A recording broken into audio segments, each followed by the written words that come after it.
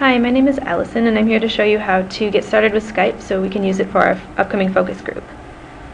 If you're already a Skype user, please just go in, open up your Skype program, and make sure you're updated to the latest version. To do that, you'll just have to go to the Help menu, click Check for Updates, and see if there's a new version of Skype available, and please download and install that to prepare for a focus group. If you're not already a Skype user, it's a pretty simple program to download and get set up. You can head to Skype.com and go ahead and click Join Skype here in the corner, and go ahead and create an account for yourself. You'll need to enter your first name, last name, email address. And this is an account you can use for calling anyone, even outside of our focus group as well, so call family and friends. But make sure you do remember your account details and choose a secure password. This is unique to you. You can also enter some profile information. You do have control over what kinds of information are viewable publicly and privately, so you don't have to enter things like your birth date or your gender if you don't want to, although it does ask you to put in your country and your language just so the software knows how to call and what to do. You'll also want to choose a Skype name and remember it. So this will have to be a unique name just to you. If your first username attempt doesn't go through, it might mean somebody else already has your username, so you'll just have to keep trying until you find a username that's available. And then please also choose a secure password, and remember that. Once you've created an account, you can go ahead and get Skype. Choose the version that's appropriate for your computer. I'm on a Windows machine here, so it'll look a little different if you're on a Mac, but the features should all be the same. Just know that it might not look exactly the same if you're on a Mac. So I'll download the Windows version, click Download Skype, and go ahead and install the program. If you have trouble with any of the installation or settings or things like that, feel free to email one of the focus group moderators and we'll be able to help you out. But otherwise, we'll assume that you're okay downloading and installing that.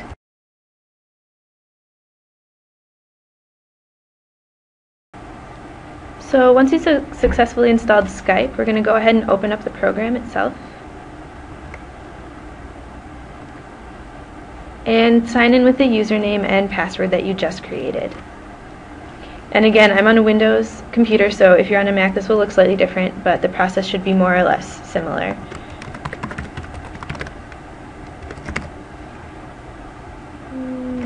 Go ahead and sign in. And if you're new and opening up the program for the first time, it might offer you some intro tutorials. Go ahead and click through those and get yourself started and acquainted. This is not the first time I've signed in on this computer, but I'll be able to show you all the features. The first thing we'll do to get set up for the focus group is add our focus group moderator account so that you'll be able to communicate with the focus group moderators on the day of the focus group.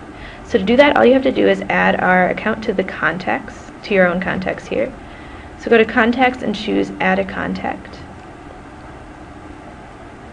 And then go ahead and search for the Skype name, Focus Groups MN. And it should find the Focus Groups Minnesota account, and just hit Add. And you can type your own little message if you want, you don't have to, but go ahead and say Send Request. That will let us know that you're on Skype and you are willing to talk with us, and we'll go ahead and approve your contact request, and the Focus Groups MN account will show up in your contact list once that happens. So be patient, but we will go in and approve your contact request.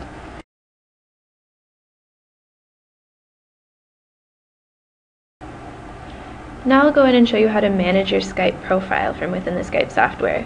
And remember, your profile, you can add as much or as little personal information as you want. You can add a picture, some details, but you can also add nothing, and it won't affect your ability to participate in our focus group in any way. If you want to take a look at what your profile looks like, go ahead and click on your name up here, the name associated with your account, and then head over to this tab labeled Profile. And here you'll be able to edit your profile. You'll see your name. You can choose a picture. You'll see I've added a picture of myself here, or you can take a picture with your webcam. You can add something about your mood, how you're feeling right now. And you can change the settings to be public, so that everyone on Skype could see this information, or you can change to contacts only, which means that only those you approve to be on your contact list would be able to see your picture and your information. And you have that control over every piece of information in your profile. You could add a mobile phone or an office phone if you wanted to let people know how to contact you in an alternate way. You could add your city or your state if you wanted to, but again, you don't have to add any of this information, and it doesn't affect your ability to participate in our focus group. If you want to see what kinds of information different people will be seeing, you can check and say contacts only and see what people on your contact list, your approved contact list, will be able to see about you. So here my contacts can see my picture and just a little bit of information about me. You can also see what the public will see. So here you'll see I set it so that nobody in the public will be able to see my picture, and they don't really have very much information on me.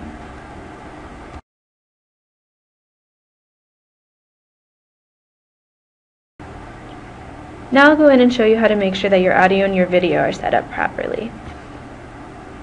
So the best way to do this is to go ahead and make a test call to this Echo Sound Test service. You can go ahead and click Call, and it will call the Skype sound service and prompt you to record your voice, and it will play it back to you, and that just makes sure that your audio is set up correctly. And to double check, or for some reason it doesn't sound like it's recording you properly, you can always go in and check out your audio settings by doing Call Audio Settings. And just make sure you're getting a microphone read here. You may need to click through and check the different microphones that are available to you on your computer. You maybe didn't even know your computer had all these different microphones. Sometimes computers surprise us. But go ahead and try each of these devices and make sure you're getting some reading there if it looks like you're not recording for some reason. You can also change your video settings. And just make sure that you've got a video feed going in. If you don't have a webcam, that's not a problem. You can just participate in the focus group with voice. But if you do have a webcam, you can go make sure you can see yourself. You can see I've got a problem here, so I'll have to go and troubleshoot that a little bit.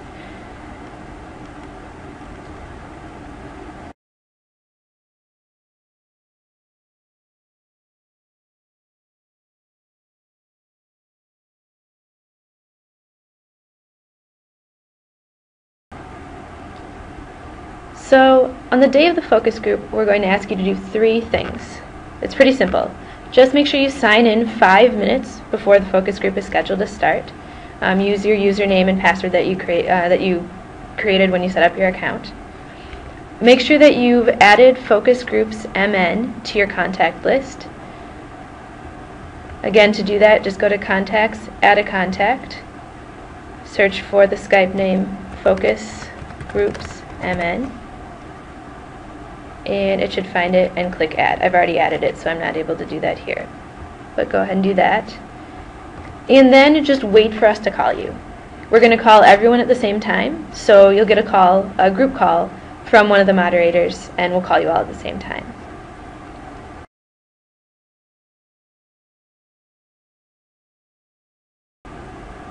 Now, as simple as all that sounds, we know that computers can be tricky sometimes, and on the day of the focus group we might run into some technical issues.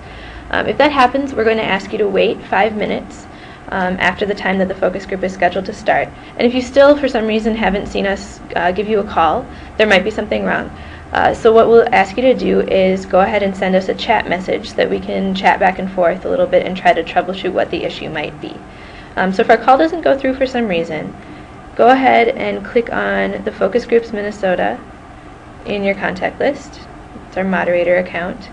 And go ahead and type a chat message to us. Something like, I'm here, but I can't connect with you. And then hit enter to send that off. And we'll chat back with you and try to troubleshoot what the issue might be. So again, wait 5 minutes after the scheduled start time, and if for some reason you still haven't seen the call coming in from us, then go ahead and send us this chat message and we'll try to figure it out.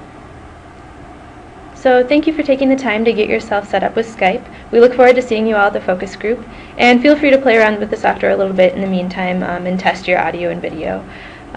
If you have any questions, feel free to email either of the moderators, and we're happy to help you with any kind of software questions that you have or that might come up. Thanks again, and we'll talk to you soon.